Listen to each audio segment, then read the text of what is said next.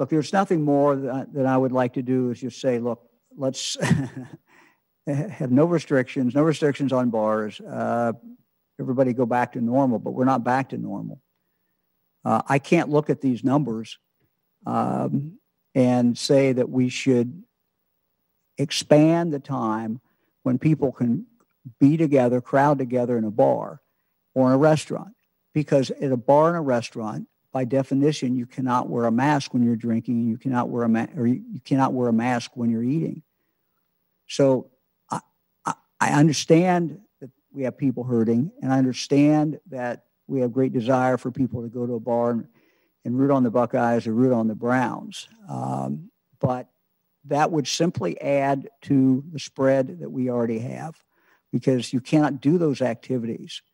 And look, let me say this to my friends in bars and restaurants. It is not your fault that you have a business that you cannot wear a mask at. But that's the reality. I can't change that reality.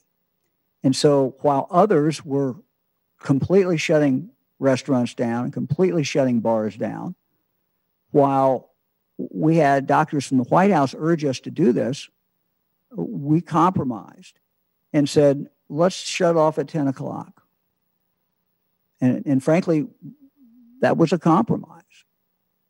And what we've tried to do is balance people's need to make a living with public safety. I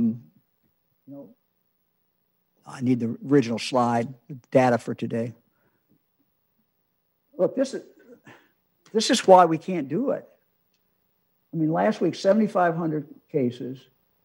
We had 104 deaths, 538 hospitalizations, 44 ICU admissions. We're seeing our numbers in our hospitals starting to go back up. I'd love to do it. We can't do it. We just can't do it. We cannot add to the problem.